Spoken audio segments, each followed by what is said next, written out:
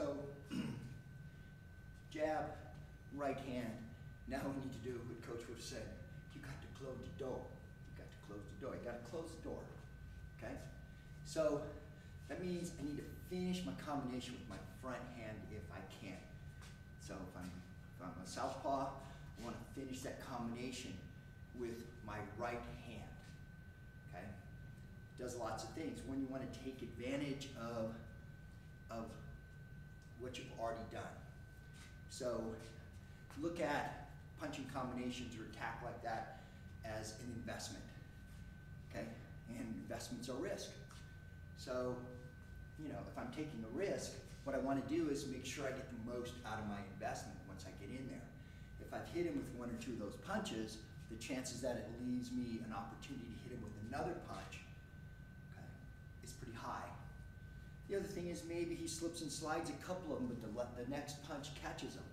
Okay, and sometimes you lead it in. Maybe the jab's not as hard. Maybe the right hand is more just setting him up for a left. Okay, and that gets to play later on in things as you get better at this and really start spending some time.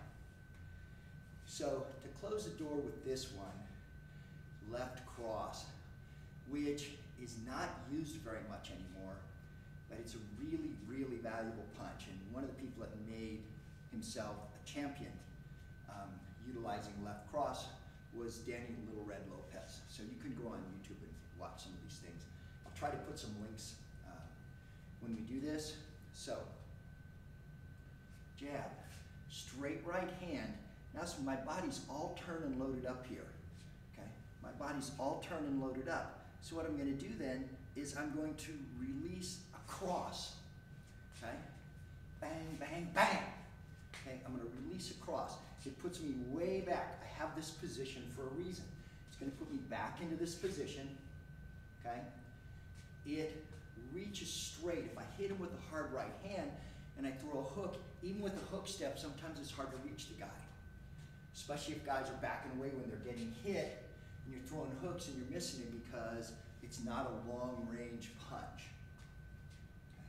It's a short range punch unless you're really lunging at it, which in some fighting scenarios you can do to some degree of success or not, depending upon the person, but it leaves you really vulnerable. So we're not going to get into that right at this point in time.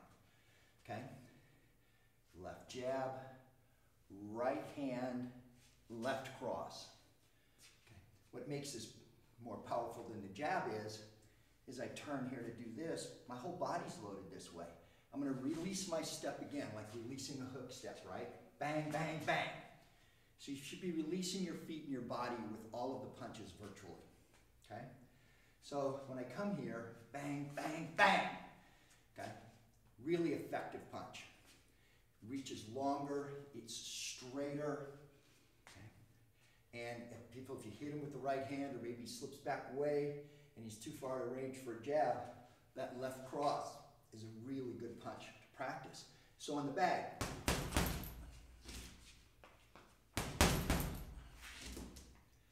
punch, slip again.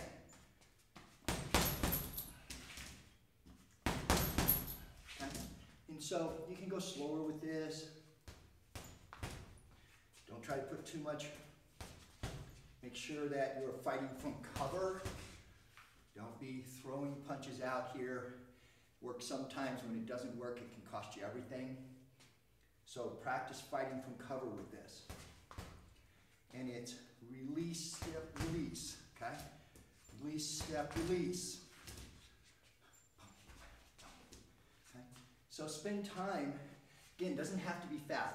Should be in rhythm and timing, okay? Should be in rhythm and timing, and that's something you have to work on, okay? You have to work on the rhythm of the moment between you and your opponent. Another video for that. But there's a timing in your body and your movement where the energy works the best, right? The energy works the best. So work on that. Find that energy and timing. If you don't have it, you're certainly not going to be able to find it and read it in your opponent.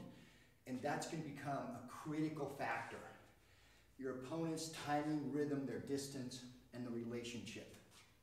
So you want to really work that and not just bang away at a bag. That's why you want the bag to move around. I catch it here and move it there. Okay, I'm interacting with the bag. Holding it back in, bang it in with an elbow or something, okay? And really teaches you how to constantly move and shift with something else that's constantly moving and shifting. If you hit the bag hard and it's moving away from you, you need to follow it in, just like an opponent. Okay? If it's coming in and you slide, bang, you want to catch it coming in, right? So as it's moving around, I'm moving with it, right?